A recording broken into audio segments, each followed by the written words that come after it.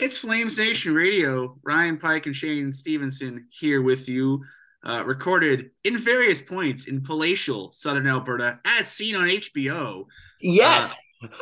And as always, we're brought to you by Eau Claire Distilleries, the makers of Rupert's Whiskey, the official whiskey of the Calgary Flames.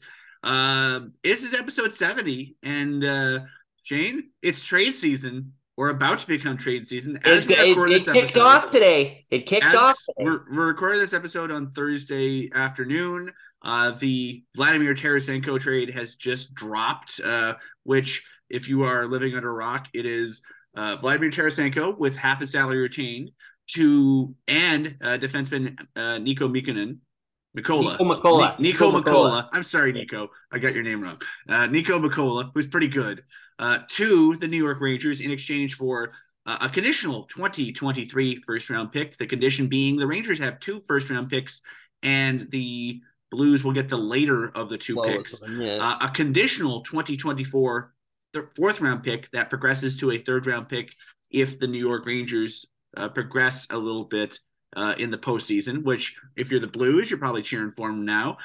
And bottom 6 forward Sammy Blaze along Blaze. I think it's Blaze. I don't know. It's a French name, and I'm always bad at that. So I think it's probably actually Blay. Like, it's probably just pronounced Blay, and we all say it wrong. Yeah, like that's the thing we've learned. Before we forget the last player in the trade, prospect Hunter Skinner. He's big and defenseman. He's not bad. I think obviously the exciting parts of the trade, if you're the Rangers, you got Vladimir Tarasenko, who can score goals, and scoring goals is fun. You have Mikkola, who can, I think, an upgrade on their defensive depth. He's an upgrade on Hayek.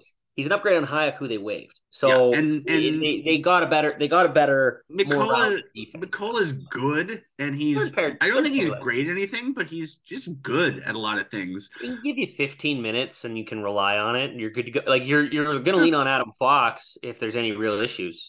So if you're the New York Rangers, you get 2 guys that'll help you, and what they're hoping will be a long playoff run. If you're the St. Louis Blues, you give up Mikkola, who's good, but you're probably thinking about moving him based on his contract status, and you lose a player in Tarasenko who a couple of years ago apparently requested a trade, and now is just they smooth things over. But I think with him being a pending UFA and probably looking at his future options elsewhere, you got a first rounder and a good draft for him. So good for everybody. Like, this is a trade that feels like it works for both teams, which is the whole point of doing trades. The ripple effect for me is, I thought, the rumors and everything was how much the Rangers were going to be in on Patrick Kane. They don't need that now. They got Tarasenko, and it cost them a hell of a lot less. I'm willing to put money on. So yeah, that threw me a loop. I'm like, well, it just changes the market, right? Everything's changed now that the one trade's gone through. The prices are set. Because I think we had a depth defenseman trade already to Magna to the Kraken. To the Kraken. Yeah. For a conditional 4th. So that sets your rental market for lower-end depth defensemen. And now you have a premier scorer going for a first-round pick. Now you have a market. The market's set. What is the price going to be? Well, it's there. What in relation to what was happening, the only one that can still change the market and can create his own is down in San Jose.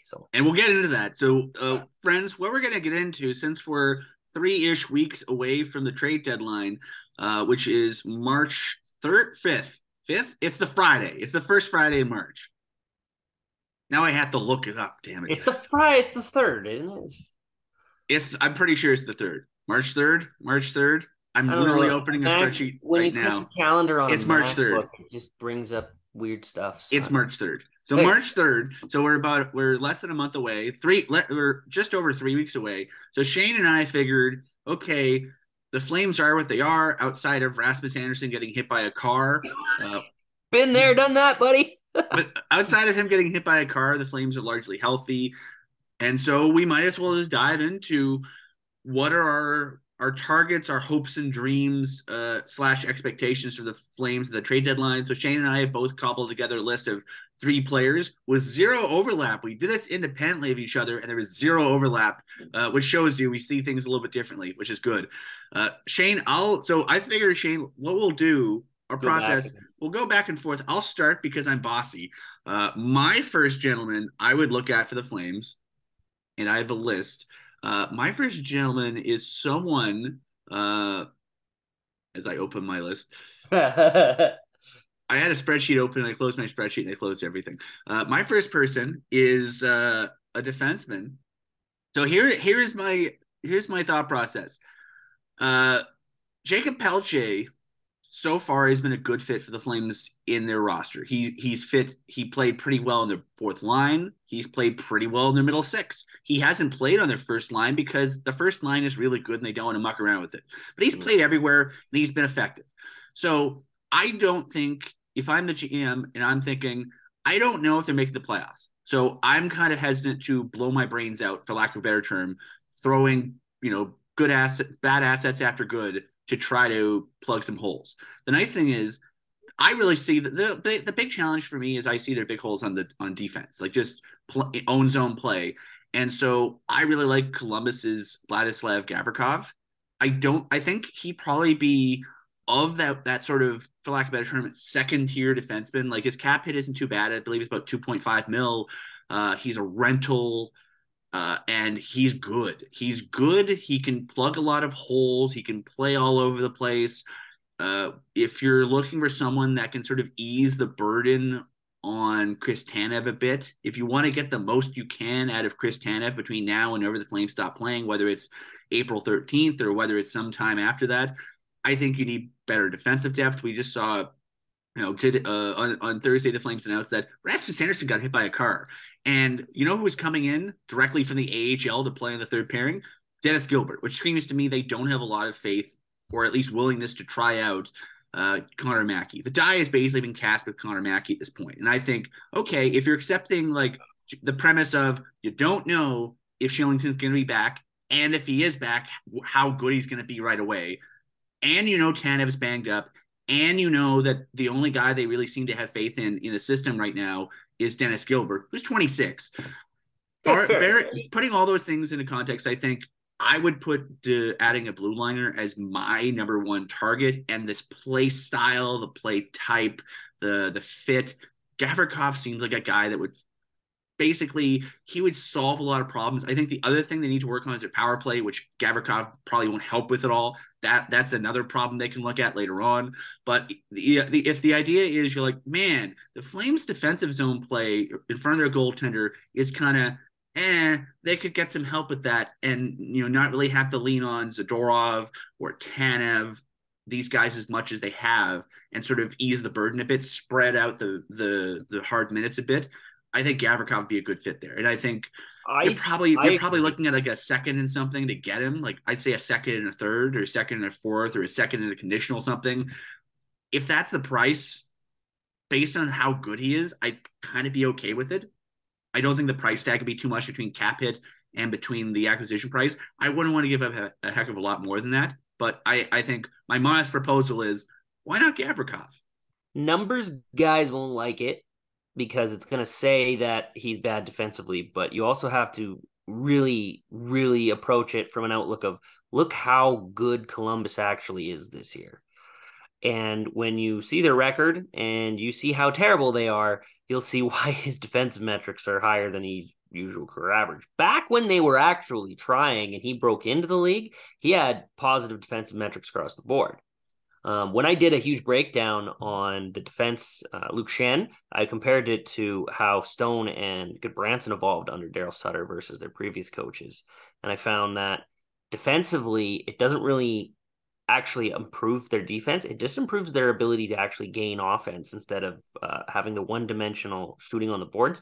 Gavrikov doesn't have that. Gavrikov does create offense all over the ice. At a positive rate too. People may think he's a defensive defenseman, but he's actually a positive impact on offense, which would be huge for Calgary because he's a better defensive impact player than Stone, and and with the boost that he would get playing under Daryl Sutter, I believe he would be a more impactful addition. And if you're going to pay a second, I want it to be a guy that's playing every day, right? Like not a guy that you fill in and rotate. I want a guy that's actually going to be there even when they're healthy, which would happen if Shillington does not come back. So I don't mind that, Pike. It's not my preference. I'll counter with my D. He's had success elsewhere. He's an analytics darling for a lot of people, yet he still can't seem to hang on everywhere for more than 3 years. But it's Dmitry Kulikov. He can play both sides. He's a left shot predominantly. The Flames actually have 3 right shots. And if they could build 3 balanced pairs, I would love that. I don't think they're going to do that. They'll always go Uyghur Tanev and Hanifin Anderson if they're healthy. But I would prefer to see Uyghur Zadorov and then Tanev paired with a younger guy. But I like Dmitry Kulikov. I think his fundamentals are there. He's played for winners. He's played in the playoffs. He's not tiny, I guess, is another thing that would check the box. And he's not slow. He's actual mobile and can make that first breakout pass. So I really like Dmitry Kulikov. He's cheap. Here's the thing. Everyone we're suggesting, the Flames don't actually need retention. They can, based on how the cap works, they can actually take them in. And it's very hard to explain that. Generally speaking, folks, so if a player's normal price tag, like here's an example, like we used last year, the Flames traded, Shane, correct me if I'm missing a draft pick. They traded for a half retained Calle Järnkrok. It was a second, a third, and a seventh. Yeah, that was it. And so it was basically a second. The market price is a second and a third for Järnkrok, and then they had to throw in an extra pick to get the salary retained. And it wasn't that much. He wasn't on a huge cap hit, but the Flames were tight against the cap. So generally speaking, whatever the price tag is for a player, you upgrade it slightly or throw in another pick to get them to retain. Like the Rangers and their 4th round pick included in the Tarasenko trade. I'm pretty sure if you take the 4th round pick and the retention out, it's probably still a done trade, right? Pretty close to it. So if you're the Flames, if you're thinking, man, the Flames sure do trade a lot of picks, man, I sure wish the Flames would stop doing that so they could make more picks and sort of backfill their farm system a bit. Disclaimer, I think they've done a good job backfilling their farm system, but I'm a draft guy, and I'm sympathetic to anyone saying they should make more picks because teams should always make more picks. More is always better when it comes to young players.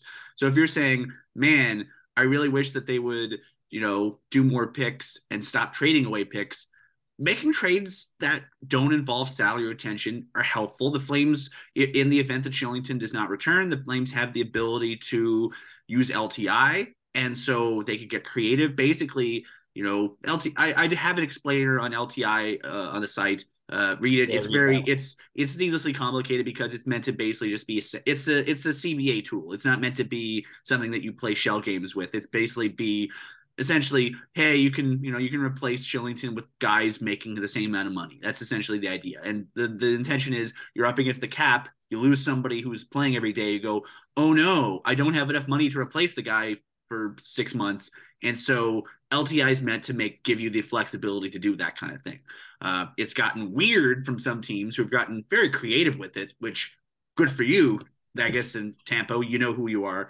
For the Flames, though, they would have the ability in the event that they know if they find out that Shillington's not returning, at least this season, then they could get creative, but they'd need to do some stuff. We'll get into that later, like in a future edition of this program. I don't want to bore people to death. If it happens, we'll break it down. I really like that suggestion. Like Kulikov is mentioned every friggin' year at the trade deadline as every team is like, why don't we get Dmitry Kulikov? And it's like he's the Mike Sillinger of the modern era. And the Ducks aren't going to hold on to him. Right? The Ducks are avid. Mason McTavish is out here talking about Bedard texting him every time they lose. Of course, they're going to get rid of their UFAs. He's 32. He's a veteran. So, you don't have to worry. Your coach likes veteran players. He likes them because they make less mistakes, less simple mistakes. So you'd be bringing in a guy. I mean, the other guy, he's not on my list, is Justin Braun, but Justin Braun's 36. So yeah, and the money. And so that's the other thing. That's why I went with Kulikov. Yeah, and Kulikov, and you don't need feels to like a Flamesy pickup. We've the discussed lowest cost acquisition. We've discussed Luke Schenn too, and I don't think Luke Schenn's on either of our lists per se. But Luke Schenn also feels like Luke Schenn is basically if you want to have someone who's playing all the time, if you're like, oh, you want to add a depth of D who can play in your third pair every game, you're probably looking at Kulikov or Gavrikov. If you're looking for a 6-7, someone, if you're going, man, love Dennis Gilbert, but I don't want to have to use Dennis Gilbert if anything happens to anybody. If you want to insulate from Dennis Gilbert a bit, then you do Luke Schenn, because Luke Schenn is making no money. There'd be no retention needed. And potentially you could do both. Like you could do, like we could see them do multiple defensive moves like we've seen in the past. I just think with how this team has utilized the second round of the draft under this current GM, that trading that pick for someone to play 20 games with you, 25 games with you, is not worth what the actual future value of that pick could provide based on how they draft. And I would say in this draft, like kids, yeah, the 2023 first round is going to be, if it's anywhere close to expectations, like a friggin' legendary first round. The second round ain't gonna be far off. You're gonna have second rounders this year. Like, let's just if the Flames are a wild card team, if the Flames are one of the weaker playoff teams who make the playoffs, if they don't move their first and the second, you're probably looking at a first rounder at about 17, 18th overall, because 16 teams don't make the playoffs. So those are the lottery teams. If you're one of the weaker playoff teams, you're at 17, 18, 19 overall. Somewhere between 17 and 20th overall. So you're going to get somebody good. And then in the next round, you're looking at what? 30, mid 50s. So again, this draft is considered very deep and very good, and then there's sort of a cliff at like 60. So you probably want to, this is the year that you probably don't want to move your second. And so I got personally a bit of a reassurance from comments that Brad made in an interview, I think with NHL.com with Vickers. He did a one-on-one with him, and it was posted to NHL.com. And he said that they don't want to he's not just going to trade picks, just mortgage everything. He's like, it's got to be calculated. He's like, I'm not just going to do stuff to do stuff. So he's very much, even though contract status and everything, he's very much still focused on the future. And I think Friedman, and I've been listening a lot lately because we haven't been talking, and Friedman did point out, someone asked this on the Merrick show, and he pointed out, he's like, wow, that's a good way to not get future jobs. He's like, other guys like to, even if they're not coming back, they like to campaign for future jobs. So peace of mind there before we move to our next targets is just, I don't think that if the bidding war goes up, Calgary's not going to buy. They're going to be like, well, no, I'm only going to pay the appropriate price for what we need. Because if we go up and above and we're on the bubble, it doesn't make any sense. Yeah, like, I think they're going to go on a 9-game win streak, and I'll go buy you what you want. Keep up the current pace, and you're going to get what I give you. I think they're going to do something. I don't know if they're going to necessarily do something big. Yeah. Unless they go on a huge win streak, I don't think we're big game hunting here. I think we're dealing with depth prospects, depth picks, and the top stuff is not touched. You might be looking at something like a fourth rounder for Jason Magna. Yeah, exactly. It could be, and that's Brad's MO with the Gustafsson and the Forborts and the history of it. A fourth round picks for players, and all those guys are still in the NHL, other than Fattenberg. Oh, Fanty. Anyway, what's your next target, Peggy? My next target is someone who actually has term. This would be someone you target more of a hockey trade. From the Chicago Blackhawks, Sam Lafferty. This is a guy I wouldn't mind, because he has a year left in his contract. I wouldn't mind if you're thinking maybe you want to, send a prospect that way. Maybe you want to, like, if you're talking about depth for depth, I really like Sam Lafferty. I would say the Flames' best two-way specialist outside of Backlund this year in terms of specialist is probably Trevor Lewis. Trevor Lewis is 36. He's good. He's a PK guy. He doesn't score a ton, although this year he has. But he's basically your tough minutes PK, babysitting the kids when they come into the team kind of guy. And he's been really good at it. But he's 36. So if the idea is you're thinking, man, I really like the things this 36-year-old man does for my hockey club, and special teams are incredibly important in the playoffs and regular season too, but especially the playoffs, I would be a little bit worried that you're overtaxing your Backlund and Lindholm, where you're probably your most important 5-on-5 players, just in terms of driving the play one way or the other. And they play both sides of special teams. And you have Tanev, and you have Mangiapane and Dubé and Lindholm and Toffoli. They all kill penalties. You have all the most important Flames players play really on both sides of special teams. Yeah. And adding someone like Lafferty, who's on, I think, just a shade over $1 million contract for one more season, he would give you the ability to lean on those guys a little less. It's kind of like what they did with Yarncroke last year, where they're like, man, you need sort of a depth guy who can sort of fill in a lot of those minutes and insulate your stars a bit so you don't need to lean on them. In the event you're in like a goddamn trench war with Dallas again or another team, those games, those minutes wear on guys. So if you're going to be spending, like, I'd be okay with doing a third or a second for Lafferty because, Lafferty would play right away. And Lafferty's a guy who's going to give you the remainder of the season and one more. If I'm Chicago, I don't know if that's enough. But again, I think from a pure hockey trade perspective, from a what do the Flames not have that they need? Like, here's a question. Do you think playing the Flame Stars a teeny tiny bit less on the PK would help them be a bit better on the power play? I'm thinking maybe. I think it'd help them be better at 5-on-5 too. Yeah. So if the idea is their strength, if the idea is you wanna just spread the minutes around a little bit more at 5-on-5 on special teams, and maybe it keeps the guys young and fresh a bit for power play. And when you have the 25th best power play in the league by percentages, you kind of need to try a bunch of different things. And this week we've seen the Flames come out of the break with really, mixing and matching their units. So they basically have two, like a 1A and a 1B pair unit. Also, you could also argue they have a 2A and a 2B unit because there's no unit that is definitively the top unit yet. I think you got to try a bunch of different things, and they've swapped around personnel, and I think adding some personnel could really help with that. I really like Lafferty. I'd like it better if he was a right shot. And the only thing that would give me pause about this is if I'm Chicago and I know I have a guy that I got for basically nothing. I think he was in an AHL for AHL swap for Alex. Remember Alex Nylander? No, you don't. No one remembers Alex Nylander. But they made their trade for Nylander, and now it's like, okay, he's found money for them. And if I'm Chicago, I'm gonna rake teams over the coals to make sure I get a good return for him, or I'm not moving him because he has another year left. So every time you tell me a player, I look them up. I look them up on the Hockey Biz. I like to look at their heat maps. And your heat maps. I love my heat maps, baby. Micah, glowing endorsement for Hockey Biz. Anyways, Lafferty on a terrible Blackhawks team, which I think everyone aggressively bad. Patrick Kane admitting it's hard for him to try playing on this team. Bad. Lafferty has positive defensive metrics and positive offensive metrics. Now the offense isn't great, but it's around the net, which I like. The defense is directly in the slot where he plays center. Though he can play left wing as well. Yeah, he's got a great defensive mind. He reminds me of Cal Yarncroke, except minus the goals. Yarncroke had the previous history of all the years of goals.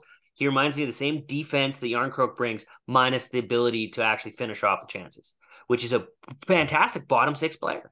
And my thing, though, is his spot in the lineup would be an improvement on a guy that is never leaving the lineup. So fourth line left wing, per se. He'd be, well, you want to talk about versatility. That's a position currently on the roster that only plays PP2 and doesn't kill penalties. And that is where you want a penalty killer so you can ease up on your upper six. That's just fundamentally wrong. If you're spending on Lafferty, who's a guy with term left, it would be at the expense of guys that don't, and one of them is wearing 17. There's another one that's been hurt that you could theoretically justify replacing in Brett Ritchie, but I like Brett Ritchie. He's healthy now. I like Brett Ritchie as the little things, but I don't think he's getting in the lineup unless it's over Trevor Lewis, unless they decide they want to swap or drop Ruzicka out, Lewis to the middle, and then Ritchie on the wing, which we've seen him do before. Well, and maybe a natural center. Maybe Lafferty ends up taking Ruzicka's spot. I think he would give you a lot of different looks and a lot of different options. Mm-hmm. Again, though, I'm worried about the price tag. I want Ruzicka playing, but in the role they're using him at, I'd prefer. He was so good on the wing. He was so good on the wing as a complimentary winger to whoever he played with, and then he was killing it. And now they're fourth line center, and it's like, okay, he was killing it. He was killing it for about 5 games, and then he kind of fell off a cliff a bit. The comments and everything is about his work ethic. He's always in the right spot. When you're playing center, you can't always be running gun on the forecheck. You need to actually have a defensive mind. And I think a lot of the public perception on what he's doing in his offense is because he's being a better defensive player as a center than trying to be the first shot offense that he was on the left wing. He was always the guy to take the first shot. That's why he got a lot of goals and a lot of points, because he was creating loose pucks in and around the crease where guys could bang him home. But That's the roster and how it's built and how old guys are and how contracts are. Things are fluctuated in a way. There's a bit of honor, I think, inside of it. They're not using the roster as effectively as I think they should, but that's just me. Who's your next guy? My next guy is one that we talked about, and the rumors are out there. Someone said no, but I unless it comes from three specific guys. I remember. So lay it out for us. So the Flames lost a massive net front presence, something that they needed back when they lost Matthew Tkachuk.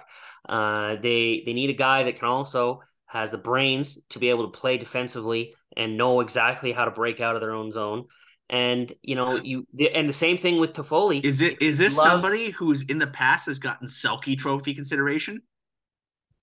Has he? I don't know. I believe he has. I don't know. Anyways, I look it up.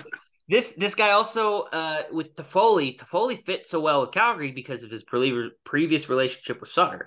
There is a previously long-standing relationship on a whole of a line with Nazem Kadri, and that is why I think JVR is a fantastic outlook and guy to go get, because he does that exact thing. He's just so good in and around the net. His tipping is top notch. His deflections, like, he's not Joe Pavelski. Or Matthew Tkachuk, for what it's worth, was my second favorite. He's top 10. He's a top 10 tipper in the league, and his big body doesn't get pushed over. He does get hurt occasionally, but I mean, playing with a guy that you played so many years with, guys that got you 30 goals, plus Jonathan Huberdeau. Let's just add that fact. Now, the other guy on your line would be Huberdeau.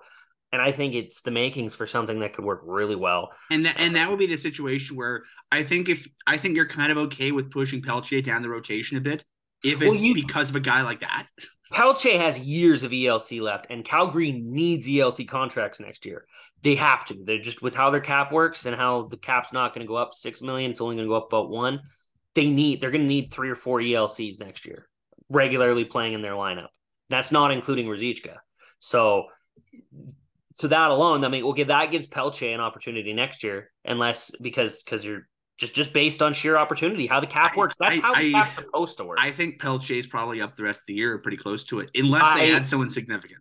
Unless they add someone significant. And if they do add someone significant, he doesn't require waivers to go down at any point. I'll say this. So you can send him back. I really like James Van Riemsdyk, who is a Lady Bing candidate, not a Selke candidate. Yeah, I was mixing up him and Couturier. He's not a center. But JVR is like, he's very solid. He's basically, I would describe him as defensively a little bit worse than Backlund, but he's not bad. Offensively, a little bit better than Backlund, and he's kind of a specialist at this point. He's good at 5-on-5, but he's very good in the power play. He's really good right around the blue paint.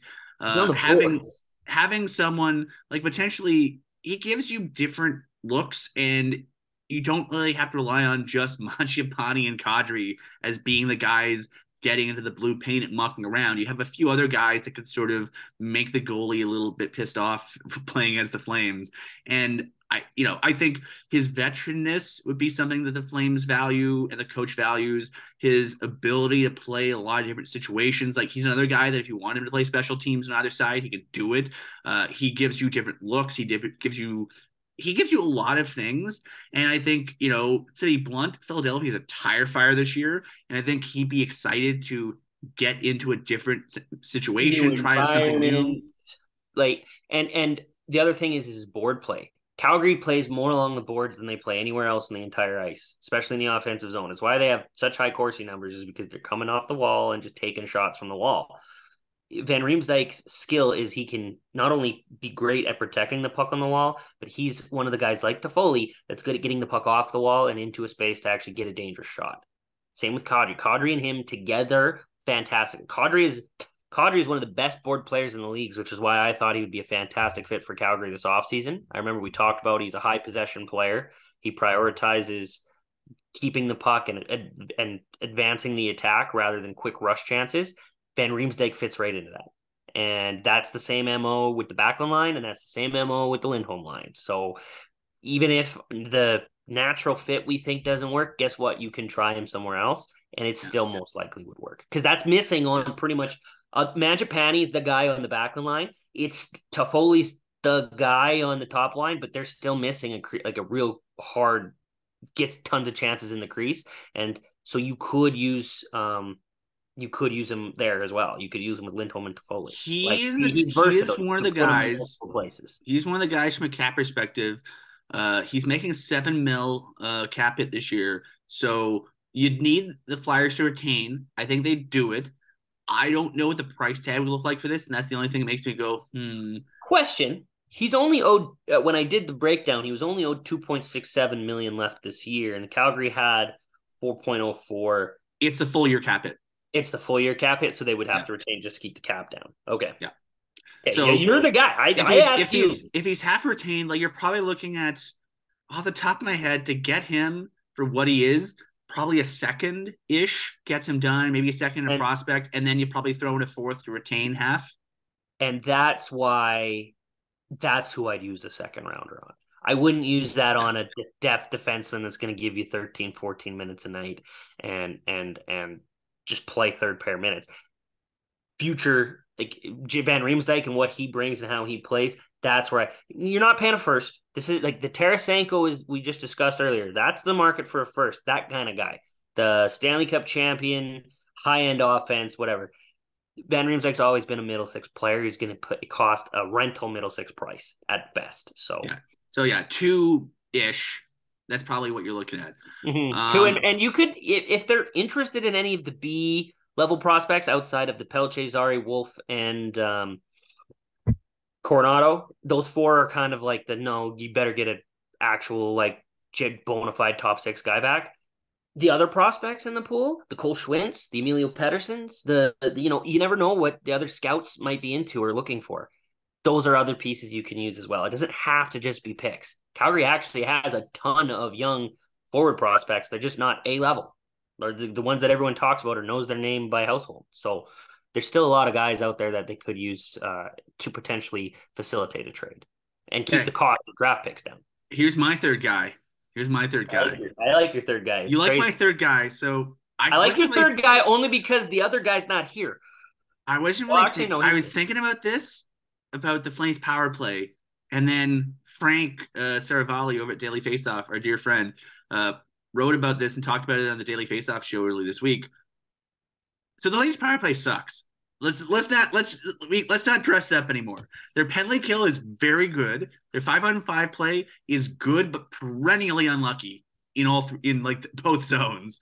But their power play is just not good. If you look at the underlyings of their power play, it is a mediocre power play by every measure. It just doesn't generate enough.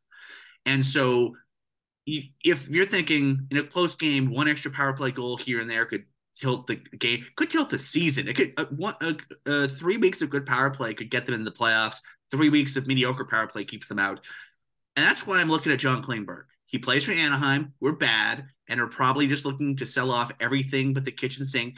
If you're not a under 25 player with a long-term contract that they love, you're probably available if you get a good offer. Klingberg is this year. He's regressed. Let's not beat around the bush. He's not the player he was. He's basically a power play specialist at this point. He's basically Dennis Weidman, except the referees don't hate him as much. His career trajectory is very similar to Subban.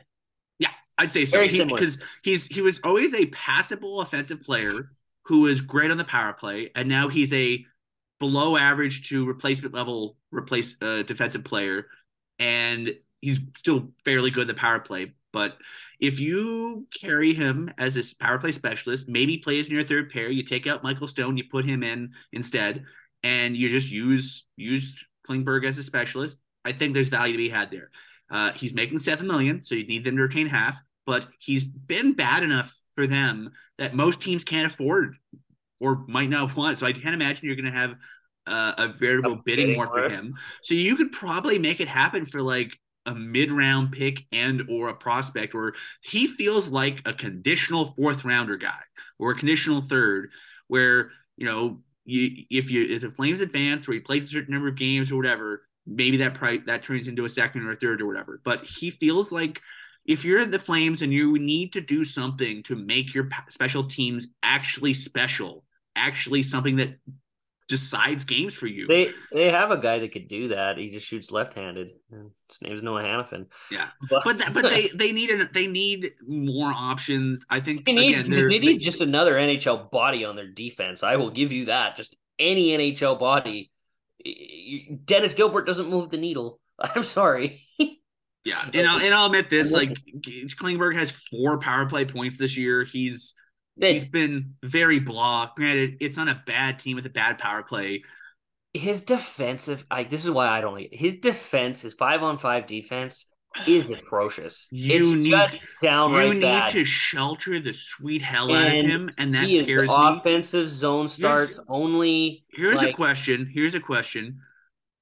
Would you, if you got a Klingberg and he could move the needle for you, would you do 11-7? 11 forward, 7 defensemen? I don't know who you'd sit, but that way you could shelter him. No, I wouldn't, because you're just wearing out more demons that you might need later. We watched the 04 run. How quick did they run out of D-men, Pike? Quickly. They were using how much quicker could you run out if you're running 11-7? And how much quicker could you run out if you run 11-7? And with the depth they have, if you run 11-7, you spread the minutes out, though. Yeah, but on this one, it's a block shot away. The idea behind from a broken arm. Well, that's like that in every situation. Exactly. Right? So. You're getting hit by a scooter away from being out. What the? For the record, I've been run over by a car before. It sucks. It's not fun, folks. Like the fact that Anderson's making jokes about it with his teammates today is kind of hilarious to me. But like, I hope you're okay, dude. Like, holy shit. But yeah, I think the thing for me with Klingberg is like, here's the big question. Is he an upgrade over Michael Stone? Like, as much as offensively, yes. Defensively, he's a downgrade. And so, is that worth it? Is it worth anything more than what you're gonna have to pay to make him retention? In my mind, no. That's my opinion of it. It'd be of the guys that I'm suggesting, and I don't even argue, having seen your list, of the guys we're both suggesting, John Klingberg would be the biggest roll of the dice. You're betting on him being energized, coming to Little Stockholm, and getting reinvigorated, playing with 80% of the Swedish national team. And you hope Ryan Huska. 80%. It might be higher than that. Ryan Huska and Daryl do have a propensity to improve defense, and just because they put them, it's not that they're changing how they play, it's just putting them in the right situations. Like when I broke down Branson, his defensive metrics improved, but they didn't improve magically to acceptable levels. They improved to, we can mask this. Like we can hide this. We can limit how much. And when they got Branson, they had a lot of guys who were holdovers who knew the system or had learned the system. And you had guys like, I'll be blunt, having a Shillington in your lineup with his mobility can mask a lot of problems for the other guys. Having a Tanev, having an Anderson, they have a lot of guys who are able to cover up for mistakes of other guys sometimes. It hasn't happened a lot this year because the team apparently, got voodoo cursed or something in terms of their defensive puck luck. But like, I'd be worried as many games as Klingberg would win you with special teams play. How many would he cost you with his play away from the puck? I think Klingberg's another name that, the name carries more recognition than the play, which raises the price. There's always this perception that, this is what the guy was. And I'm like, he hasn't been that guy. Like Dallas just straight up let him go Dallas is competitive and they just let him go. They just were like, yeah, no, he's not going to fit and we don't really want to retain him. So that was Dallas after 9 years of playing. Their assessment is we don't want him. And then we go to the market. Nobody else wanted him either. So there's this big thing where if you do get him, it shouldn't cost you anything. Because he is not a player that's avidly sought out in the NHL. He's kind of an outcast. I think he's asking for money similar to what the other top end guys are getting, and it's really come down to the point where his numbers aren't there. You're not that top end guy. You'd be lucky to get Morgan Riley money right now, and you're probably after this year in Anaheim. You're not. It's not like when Taylor Hall took the bet in Buffalo, it didn't exactly work out for him. Guess what, John Klingberg, your bet's not working out too great in Anaheim. So I like your premise. I love what's the closest player out there to replace Shillington with? Because let's be honest, the best person to fix the defense is Oliver Shillington. Like that's my there's no one else you could go out and trade. But yeah, that would be as but impactful. failing that, like when the Flames lost Mark Giordano, they were able to replace in the aggregate because, to be honest, they had the depth to do it. They had, it's like they gave more minutes to Anderson, and Anderson was ready for it. They gave more minutes to Shillington. They gave more minutes to Hanifin. They had 4 guys, I think, really step up after they lost Giordano.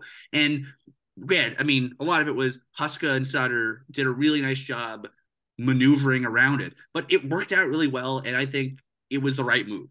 And it helped the young guys they have take big steps because they were ready for the opportunity. Wow. The depth isn't there. If Gio wanted to sign in Calgary for 2 by 7.5, I'm pretty sure they would have done it. I'm just saying that's a little. They wouldn't have the cap space to do it. To league him in? They wouldn't have the cap space to keep him in league. Oh, you're talking. You said 7.5. I thought you were saying 7. Yeah, 750,000. He's making. Yeah, you say 7. You said 7.5. 750 is the way you express hundreds of thousands of dollars. I'm all over the place here. It's all good. We're having a good Thursday. Yeah, now, but we both picked a dreamer. We did both pick a dreamer pick. Who's your third? My third is the guy that everyone wants. He would systematically fit perfectly. Problem is, it would cost you, all those players I said I didn't want to touch, it would cost a friggin' crapload of them. And that's Timo Meier. He's just the perfect plug. He gets the shots. He's a big body. He plays the game the way Calgary plays. Even as an outcast in his own thing, it's not driven by his line mates. It's not driven from Erik Karlsson. It's all him. He's a fantastic player. He costs way too much money. His $10 million qualifying offer makes him a rental. But because he still has team control, San Jose is not asking for rental prices. They're asking for actual prices. And I think that's he's so good. He's so good. And if a guy like that's available and you have the asset and the spaces and you're that a piece away, go and get him. In any other year, say if this was last year with last year's draft, granted they used last year's first rounder on Foley, which I think was the right move because he had 2.5 years left his contract. It is the right move. But in any other draft year, if you said to me, okay, Timo Meier's available, the Flames are a piece away, are you cool with a conditional first or a second that turns into a first and a prospect and a roster player? I go, if you think you're a piece away, he's the guy you grab. Yeah, unless you think you're a piece away, though, you don't do it. I think they're asking for more than that because the roster player, top level pick, top prospect is usually what it is for a rental. Typically for a super high end playing out of their mind rental. I think because he's technically an RFA and they could qualify him if they want. I don't think anyone will. And then re-sign him. I think that means they want one more piece. They want another quality piece, whether it's a second round pick, a B-level prospect, something. And even then, that's not enough to deter. If you're the New Jersey Devils, why isn't that done already? You've got Jack Hughes and Nico Hischier. I think teams are waiting for the price to come down. I don't know if it's coming down. I don't think it's going to come down. But the other thing is it makes more cap space if you have it, and I'm pretty sure the Devils do. I really think he's going to end up a Devil. It just makes sense. He feels like a New Jersey Devil. I love when I'm surprised because, like I said earlier, the whole Patrick Kane thing, that's now wide open. I was in my mind, I'm Rangers have the assets for him. They have the willingness to get the right winger. That's who they'll probably go get. They went and got Tarasenko. They went, screw that price. I ain't paying that in a flat cap. Maybe, I'd say it might not be about the price. They might just not want to wait anymore. They might, because by the sounds of it, it's Kane and Taves won't make their decision until about 10 days before the deadline. If I'm any team that's thinking about them or needs someone who plays a similar position, I don't want to have, the trade deadline right now. The trade deadline is 42 days away from the end of the season. 10 days is 52 days. Right now, we're about 70 some days away from the end of the season. I want the extra 20 days. I want the extra days to integrate these guys. That's why Brad Treliving made the Toffoli trade last year on Valentine's Day. And he didn't want to twiddle his thumbs, wait around, and then have 2 weeks less to integrate guys into his team. And he didn't put them directly in the lineup. He didn't put any of them directly in the lineup. He gave them time to okay, come watch a game first. Watch what we do. I want you to sit there. I want you to watch us. And then when we do insert you in the lineup, you have a better understanding and you're up to speed with the standard that we have set. I'm pretty sure that's wrong. When you come from a non-playoff, they put Toffoli in right away. Foley? No, I sat for a game. One game. Pretty sure. I know they didn't put Yarncroke in, and then Ryan Carpenter spent most of his time in the press box. Did they get a D-man last year? They didn't, right? They No, didn't, because they they had the league's best defense last year. Yeah, we were killing it with Eric and Branson, made us fall apart. No, it's Shillington. I want him back so bad. But yeah, Meyer is the perfect fit, but it's too much of a cost. And Calgary alone, just to get him on the roster this year, would cost you other pieces, a major piece.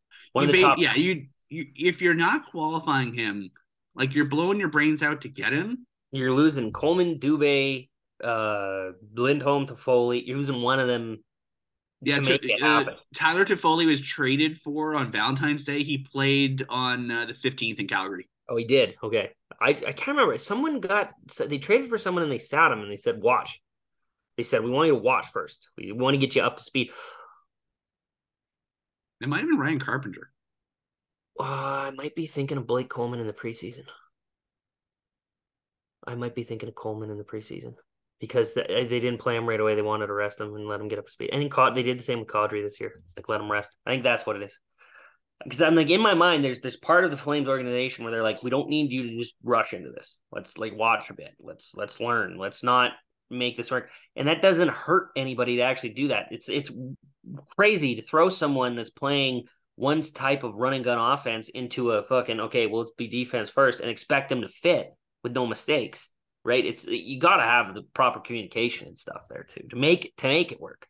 And then the players got to be able to do that and have at some point in their history shown the propensity. Yarncroke went straight into Carpenter, got sat for a little bit because they had enough guys. Wow, and then he didn't impress enough in practice that the coach. He was fine. You know, fourth rounder for a guy who was fine. It was depth. If they needed him, he would have gone in. Like it's what it is. It's insurance. Depthness. You pay for your insurance. You don't see it. Okay, Shane. Let's shift gears for a second. Let's talk about some betting topics. Thanks to our friends at Betway. I had some here's my question for you. So I have two questions for you as our resident betting guy. So 2 questions. One, does anybody bet on All-Star Weekend? Because I know that some places offer odds on skills comp. I know some of them offer odds on the actual 3-on-3 tournament itself. It seems, especially the skills comp, seems like such a crapshoot. I'd be terrified. I'm not betting on anything, especially because Kevin Fiala took Kaprizov's spot in the. Kaprizov didn't do any of the skills comp too. No, Kaprizov traded with Fiala 3 minutes before he was supposed to do it. 3 minutes before. You can't bet on that. Like, it needs to be. I was very upset with the NHL's All-Star Weekend. Personally, I felt it was slow. It was sluggish. Like, you're not really, and no one tried. Like, that's the thing. You can't bet on something when no one actually tried. The mid-season All-Star Weekend, like, I think the NFL does it right. The start, the vibes were awesome. They were on the beach in Florida. Everyone was actually enjoying themselves. And then the skills competition came in and they did the breakaway challenge in spurts. And the judges they grab are terrible. They just whatever. And then they lost a judge and they threw the Arkells guy in there. I'm pretty sure they have him in a cage somewhere, the NHL, because he's always the guy they use for their promos. Them in Green Day for some reason. Yeah. And it just the entire flow to everything just was terrible. Like tell the guys, like, okay, go out and try, but like, let's make this quick. Like, get there, get ready, get going. Like, we don't want you to hurt yourself, but you're supposed to display your skills. I'm pretty sure half these guys try more in their team-on-team skills competition to one up their buddies than they do at the actual All-Star game when you're supposed to. You know what I want to do? You know what I want to do? If I was in charge of the NHL, you know what I do?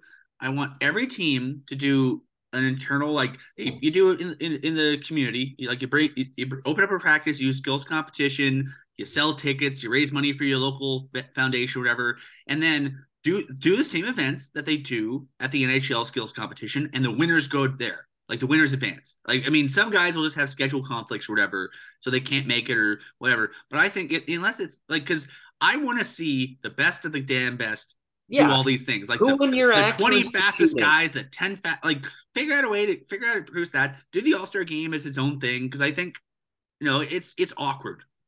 The whole thing was just Well, awkward. I only watched a yeah. little bit of it because I was on vacation. It Yeah, I it's weird. I watched I'd say the majority of it, and then I went and watched Connor Bedard's point streak end, which fantastic stuff. Yeah, finally get to go watch him.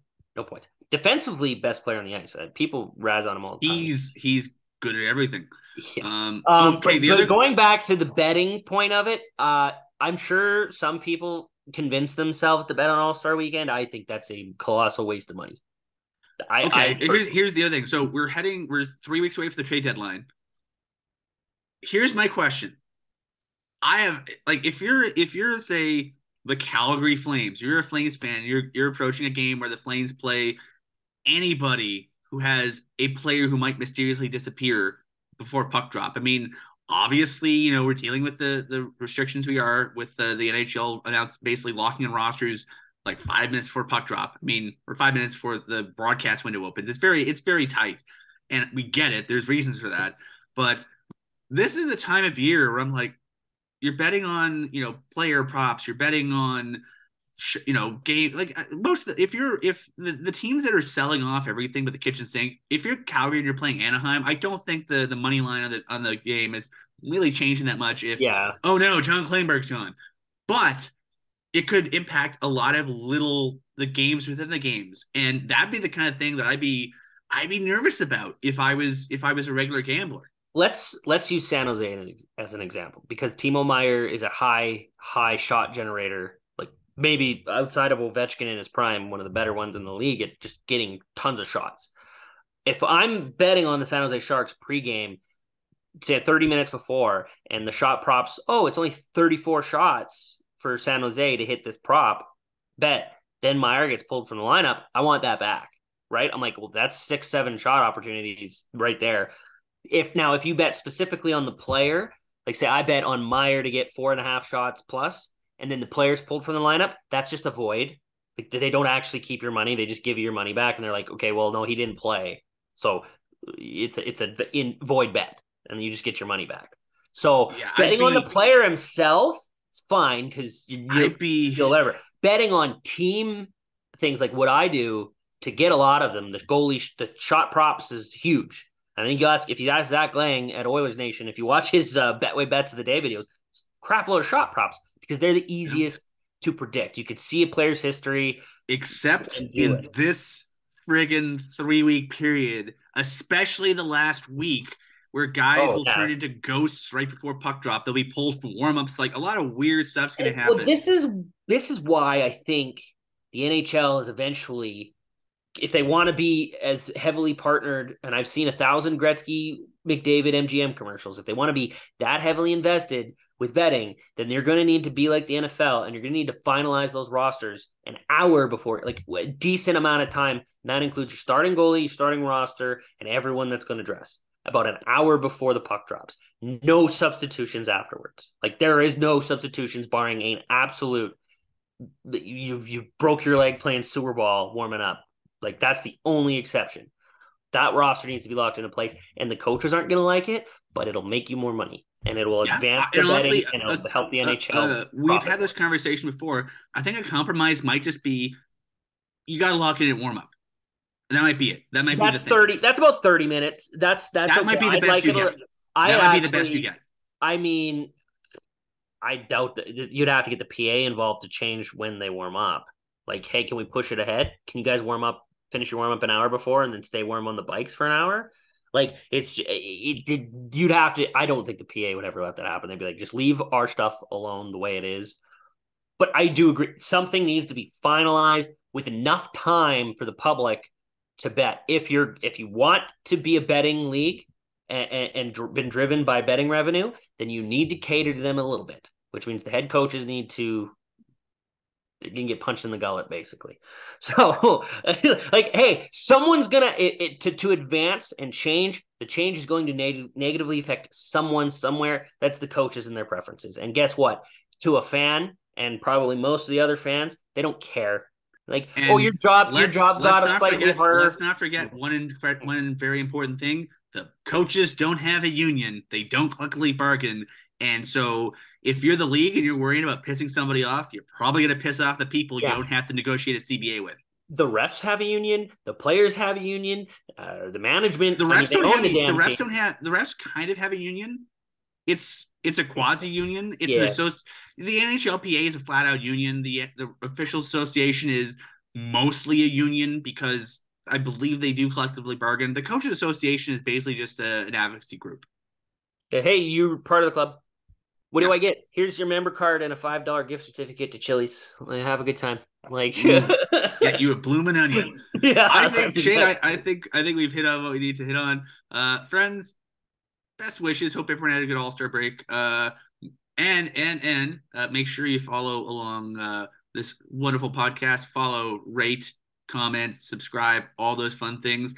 Make sure you follow the Flames Nation YouTube channel because, for lack of a better term, we have a crap ton of content.